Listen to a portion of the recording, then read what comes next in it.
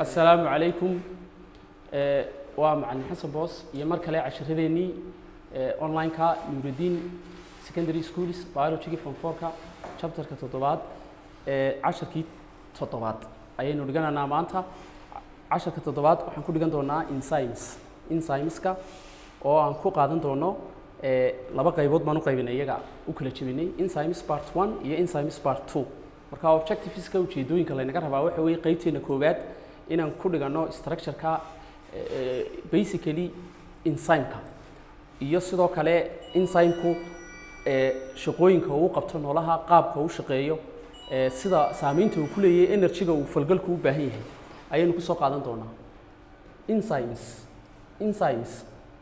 are protein molecules which can be defined as biological catalysts enzymes maxay yihiin Enzymes are protein molecules or molecular protein which can be defined as biological catalysts. How do we define the definition of biological catalysts? Biological catalysts. In chemistry, a catalyst is any molecule which speeds up a chemical reaction. Any substance that speeds up the rate of chemical reaction is called catalyst. Catalyst palera. walax kasta oo dadejisa falgal kiimikaad ayaa la yiraahdaa catalyst waxa laga yaabaa hadaad doonayso inaad laba shay isku darto si ay u falgalaan inaad u baahato catalyst for speeding up the rate of chemical reaction si aad u dadejiso rate-ka ama xawaaraha falgalka waxaynu markaa enzymes are protein molecules which can be defined as biological catalysts maxaad ku define gareyn kartaa simply enzymes are biological catalysts catalyst biology. Catalyst now waxaan ku tilmaanay inuu yahay a molecule which speeds up a chemical reaction. Kaasoo dedejinaya chemical reaction. The rate of chemical reaction but remains unchanged at the end of the reaction. Laakiin falgalka xilliga falgalku dhamaado catalystku isma bedelo. Waxa la yiraahdaa catalyst is a substance that speeds up the rate of chemical reaction. Waa molecule, substance, material that speeds up the chemical reaction. I mean the rate of chemical reaction, the speed of chemical reaction, but remains unchanged at the end of reaction. Reaction ku markuu dhamaado waa sidiisii isagu. Kaas la yiraahdaa catalyst. Virtually every metabolic reaction. Xaqiiqatan falgal kasta oo metabolic ah. Metabolic reaction waxa la yiraahdaa reaction-ka ka dhaca noolaha. Dheefshiid waa metabolic, respiration waa metabolic, immunity waxa jidhkeena hawlo ka dhaxdhacayo dhan waxa la isku dhahdaa metabolic reactions which take place in living organisms. Virtually every metabolic reaction which takes place in living organisms is catalyzed by enzyme. Waxa catalyze gareeya waxa speeding up ku sameeya. Catalyzed means it's speeded up by enzyme. Enzyme ba dedejiya falgal kasta waa enzymatic reactions bale.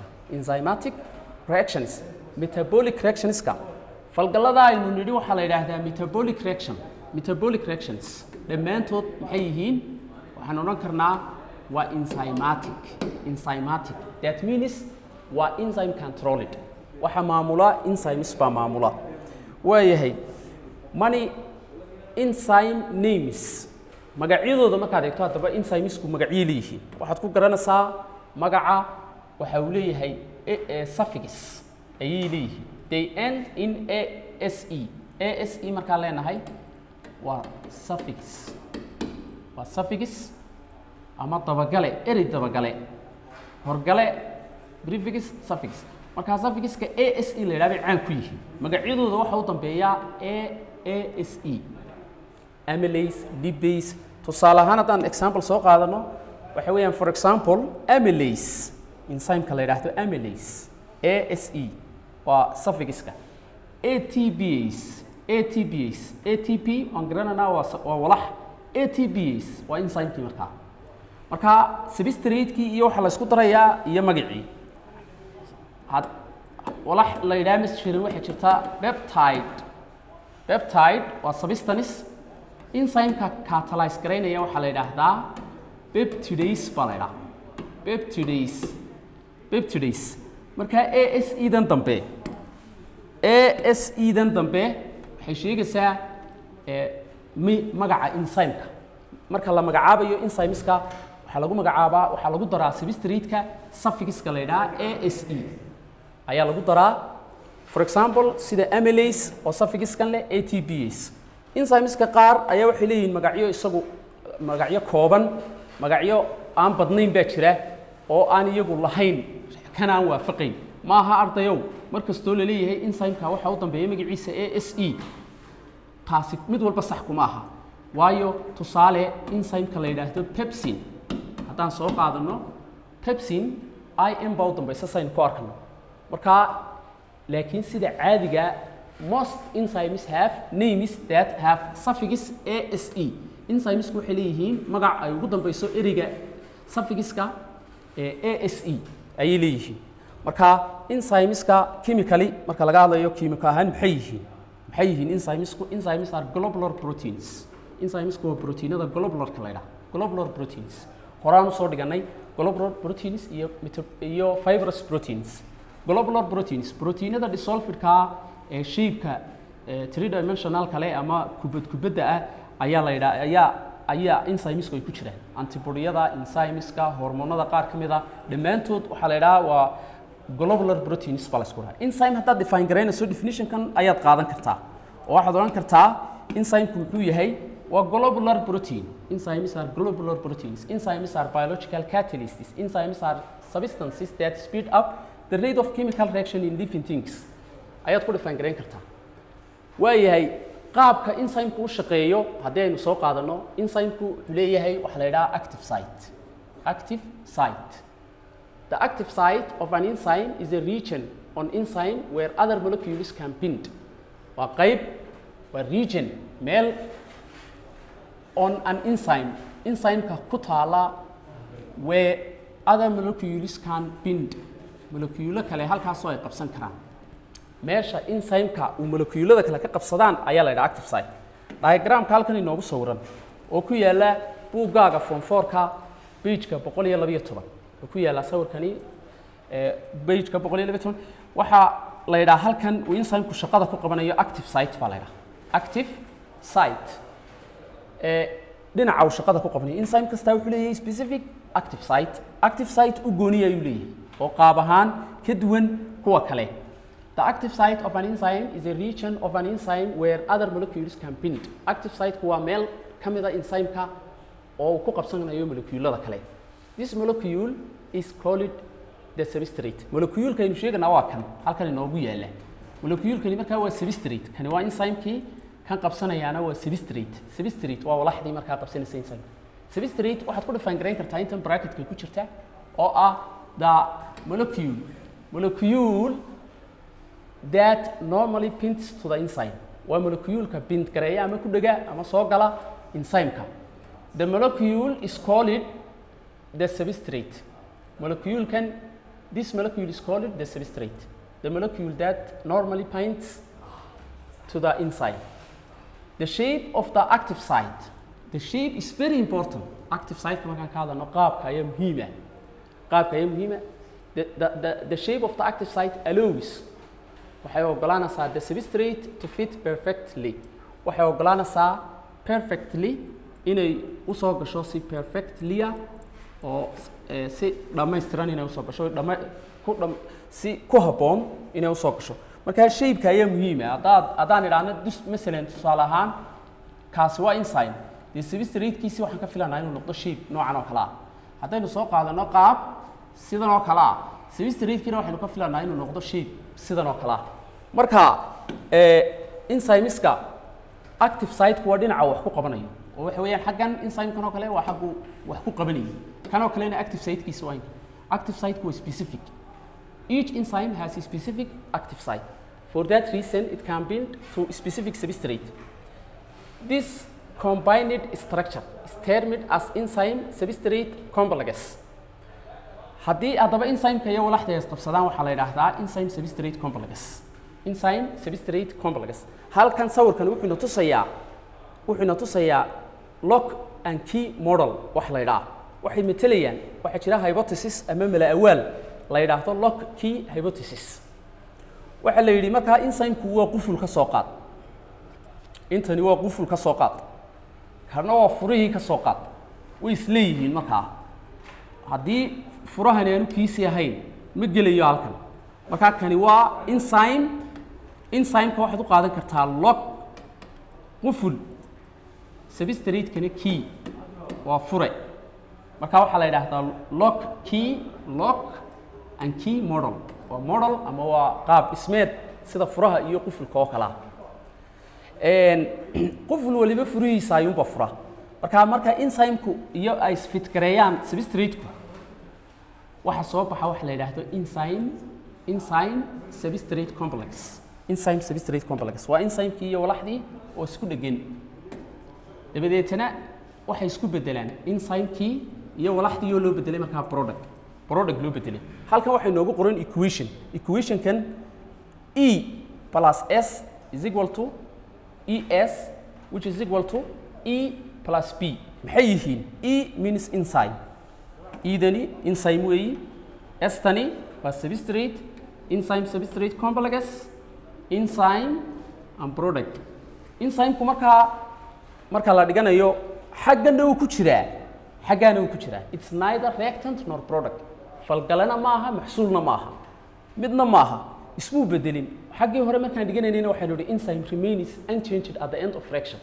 isagu falgalka qaybka maaha laakiin uu facilitate garaynaya uu fudaydinaya xaggan way noola socdaa xagganna way noola socdaa sidaa awgeed isagu ismu bedelin waxa isbedelay waa substrate-kii uu isbedelay substrate-ka waxa loo bedelay product baa loo bedelay product waa wixii loo baahnaa markaa muhiimka ahaa marka equation-kan oo kale waa reversible baa leeyahay arrow xaggan aan u jeedinay kan arrow-yadan xaggan aan u jeedinay xagganna waan u soo jeedin karnaa falaadhan xaggan waan u soo jeedin karnaa oo product-gii waxaan dib ugu soo celin karnaa reactant baan dib ugu soo celin karnaa ama reactantiskii waayahay haddaba each type of enzyme will usually act on only one type of substrate molecule nooc kasta oo enzyme ihi waxa uu leeyahay hal nooc oo substrate molecule substrate the enzyme is said to be specific marka waxa la yiraahdaa enzymeska ereyga specific baa loo adeegsadaa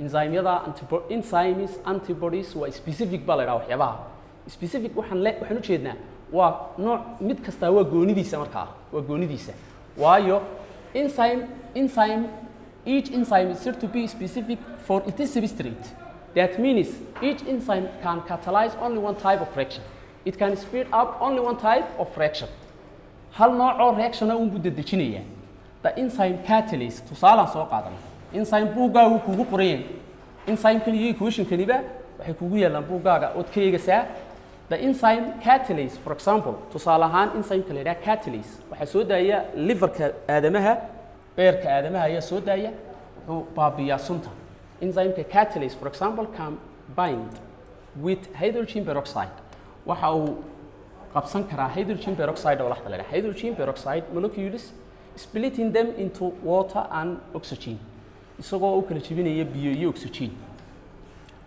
marka imika markaan eegno kani waa hydrogen peroxide halkan equation bay noogu yaalla enzyme-kan waxaynu nidhi wuxuu u kala jebinayaa hydrogen peroxide oxygen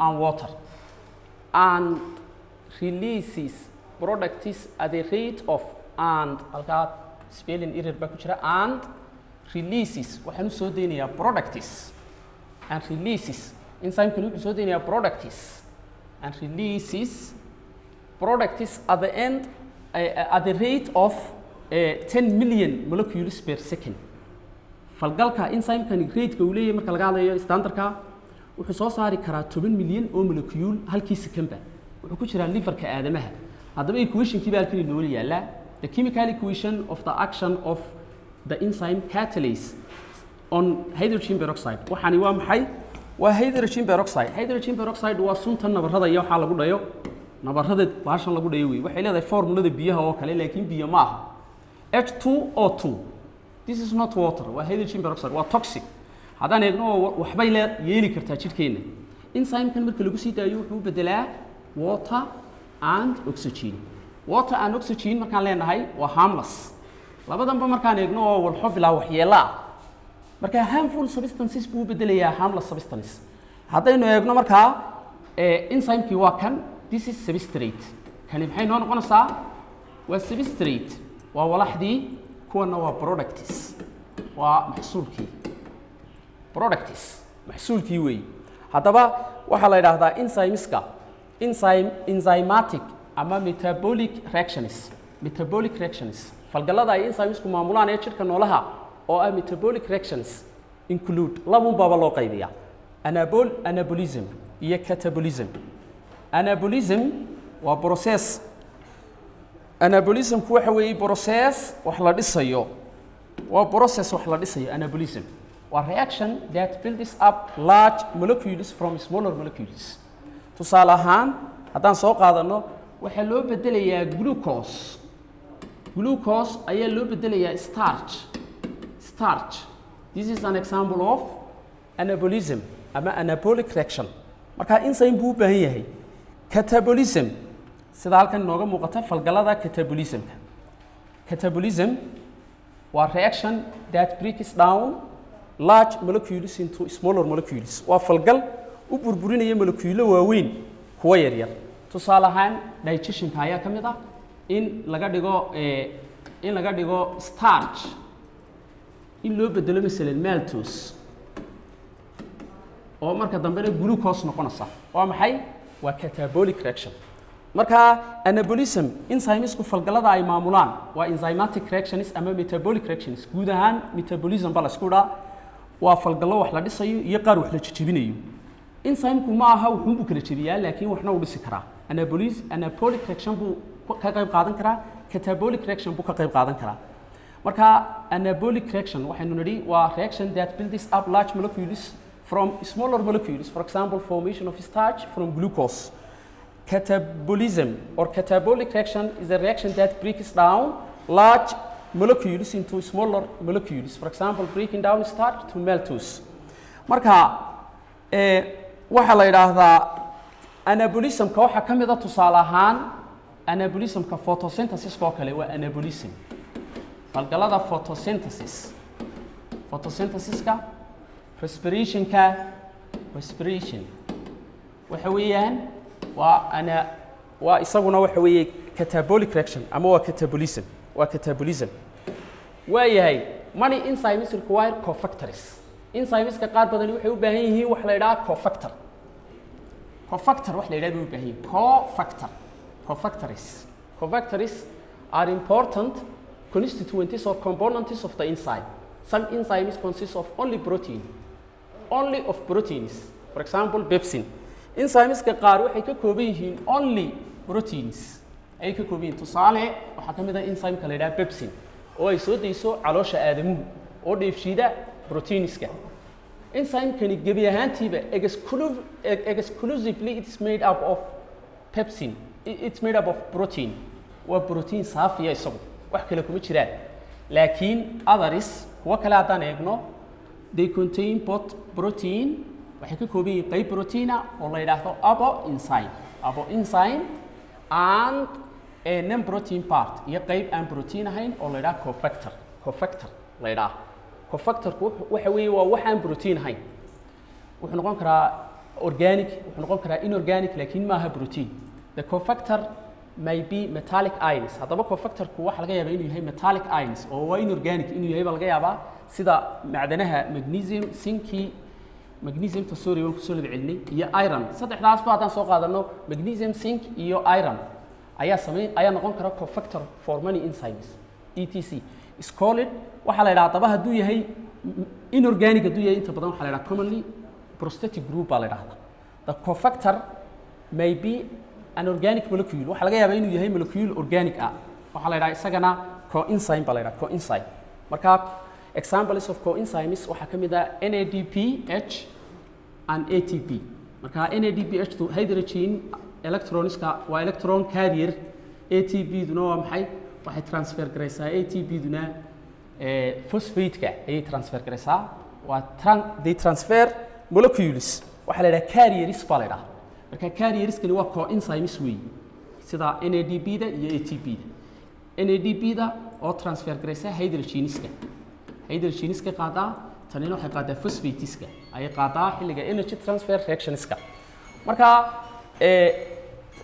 the examples of coenzymes waa kuwa most coenzymes are derived from vitamins vitaminada ayaa sameeya without prosthetic group enzymes become inactive haday ka maqan tahay prosthetic groupku enzymeku wuxuu noqonayaa inactive ayuu noqonayaa enzymeku wuxuu noqonayaa haday ka maqan tahay prosthetic groupku inactive ku noqonayaa prosthetic group inactive ku noqonayaa enzymes waa laba nooc qaar waa intracellular iyo qaarna waa extracellular intracellular waa kuwa within cells ka shaqeynaya extracellular waa kuwa ka shaqeynaya outside cells marka enzyme-ka waxaynu nidhi labadaas qaybood un baa sameynaya enzyme waa laba qaybood qayb waa qaar protein ah horta enzyme-ka qaar waa protein saafiya keliya iyo qayb aan protein ahayn non protein qaybtan protein-ka waxa la yiraahdaa cofactor baa la cofactor-ka ayaa markaa loo qaybiyaa laba qaybood cofactor-ku wuxuu noqon karaa prosthetic group hadduu yahay inorganic prosthetic group ama wuxuu noqon karaa coenzyme hadduu yahay organic hadduu yahay su'aalahaasi ayaad ka soo shaqayn doontaan haddii ilaahay ka dhigo terminology-ga enzyme substrate active site anabolism metabolism abo enzyme cofactor prosthetic group afartaas su'aalood oo waxyaabaha related la ayaad ka shaqayn doontaan haddii ilaahay raahdo cashirkeennii toddobaad chapterka toddobaad ee Form 4 ka cell biology-ga oo aad kala socoteen Noradin secondary schools barnaamijyadii online-ka ahaa halkaas ayaan ku soo gabagabaynaynaa aad baad u mahadsantihiin ku xidhnaada markasta barnaamijyada ka faa'iideysta waqtiga waad salaamantiin wassalaamu calaykum waraxmatullaahi wabarakaatuh